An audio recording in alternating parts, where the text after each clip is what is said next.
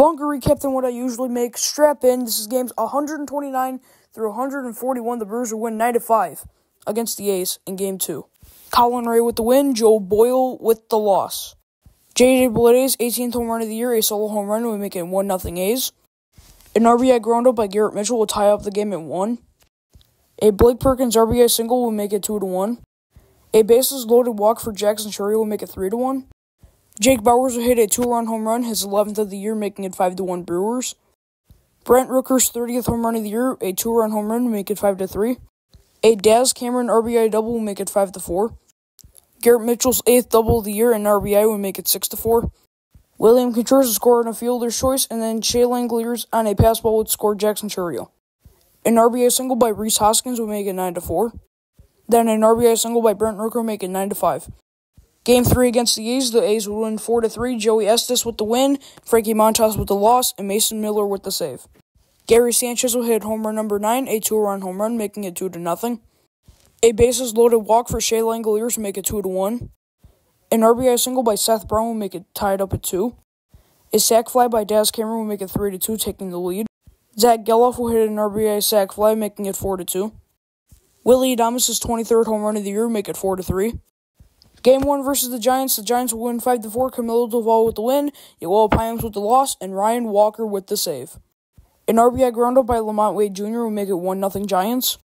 Jackson Chourio's 16th home run of the year, a 2-run home run will make it 2-1. Matt Chapman will hit a solo home run, his 21st of the year, tying up the game at 2. Then Grant McCray will hit his 3rd home run of the year, making it 3-2. Willie Adames' 24th home run of the year, a 2-run home run will make it 4-3.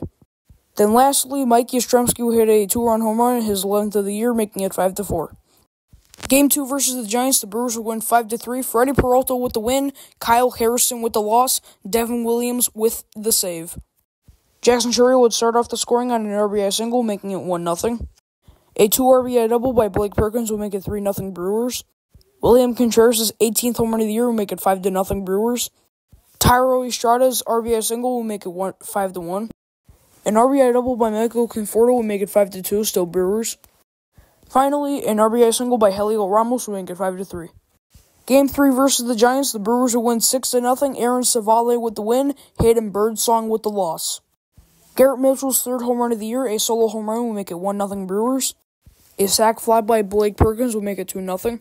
Brother, how did William Contreras steal home? It was just a whole bunch of throwing errors, making it 3-0. A 2 RBI double by Jackson Chourio will make it 5-0 Brewers. The final scoring for this game would be an RBI single by William Contreras. Game 1 of 2 in the doubleheader versus the Reds, the Brewers will win 5-4 in 10 innings. Trevor McGill with the win, Alexis Diaz with the loss, and Devin Williams with the save. An RBI force-out by TJ Friedl will make it 1-0 Reds. Willie Adames' 25th home run of the year, a solo home run will make it 1-1.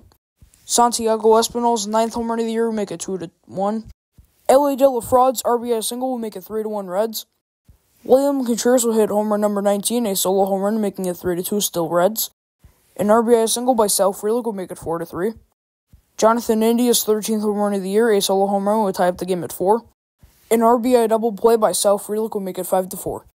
Game 2 of the doubleheader, this would be Rhett Lauder's MLB debut, DL Hall with the win, Rhett Lauder with the loss, in an absolute blowout. An RBI single by Sal Frelick will make it 1-0.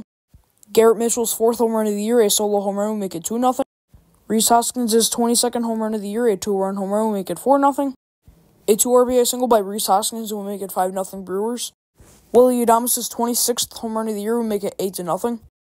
An RBI double by Andre Monasterio will make it 9-0.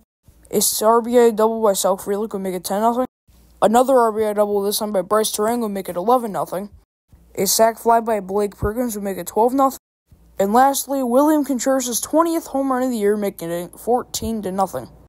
Game 3 versus the Reds, the Brewers will win 5-4. Aaron Ashby with the win, Justin Wilson with the loss, and Devin Williams with the save.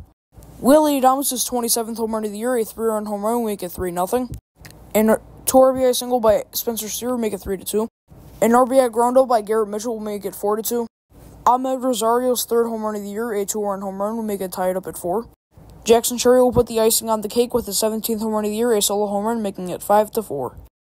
Game 4 versus the Reds will walk it off in 11 innings, 4-3. Alexis Diaz with the win, Bryce Wilson with the loss. Jake Fraley's 4th home run of the year, a solo home run, would make it 1-0. Jonathan Indy, a sac fly, would make it 2-0. A sac fly by Blake Perkins would make it 2-1. Willie Adames' 28th home run of the year would tie up the game at 2, a solo home run.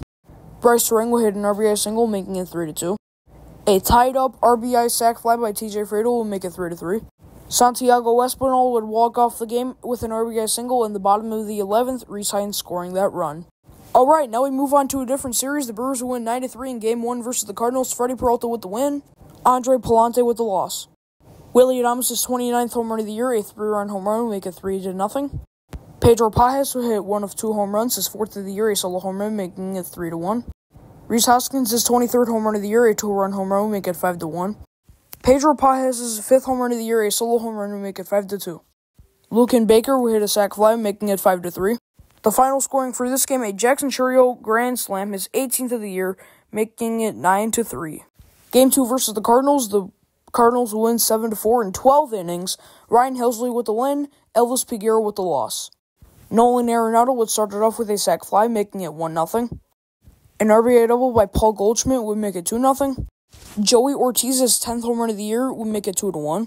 Jackson Chourio's 19th home run of the year would tie it up at 2. Paul Goldschmidt's 21st home run of the year, a solo home run, would make it 3-2. Jackson Chourio's RBI double would make it 3-3. Paul Goldschmidt would be pretty much carrying the Cardinals on an RBI single. An RBI double by Willie Adames would tie it up at 4. Michael Ciani would hit a 2 RBI single, making it 6-4.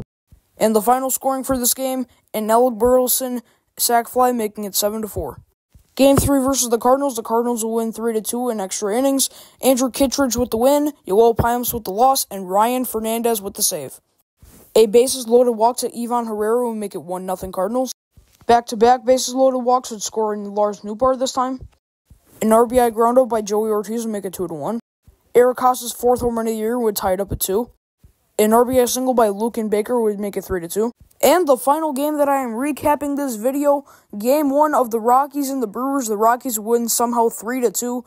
Ryan Feltner with the win, his 2nd win of the year. Frankie Montas with the loss, and Tyler Kinley with the save. Joey Ortiz would start off the scoring on an RBI single. Michael Tolia's 23rd home run of the year, a 3-run home run, will make it 3-1. And lastly, Joey Ortiz's RBI single will make it 3-2. I'm not going to do any Brewers perspective of the week or 2 weeks. I'm just going to say the record. They are now 81-60. I'll see you next week.